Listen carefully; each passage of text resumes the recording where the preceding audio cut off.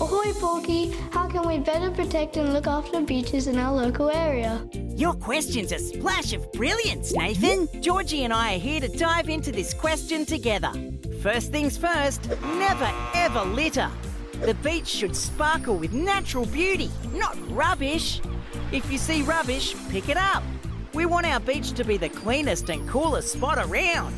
Absolutely, Porky. And another awesome way to help is by joining beach cleanups. You can team up with friends and environmental groups to make a real difference. It's like a beach treasure hunt, but instead of gold, you find litter. Reduce, reuse and recycle, matey.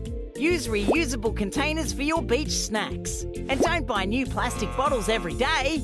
Let's be eco-friendly pirates and protect our ocean from plastic invaders. And speaking of plastic, say no to single-use plastics. Those bags and bottles can be real troublemakers for our marine life. Did you know that a plastic water bottle can hang around for 450 years before it breaks up? By using a reusable water bottle, you are already on your way to being an ocean warrior.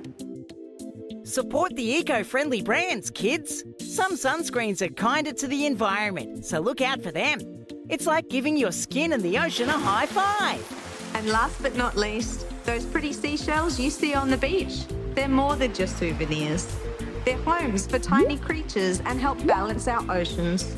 So let's admire their beauty, but let's leave them on the beach so they can keep doing their important jobs. Way to go, Georgie. Porky's Ocean Patrol.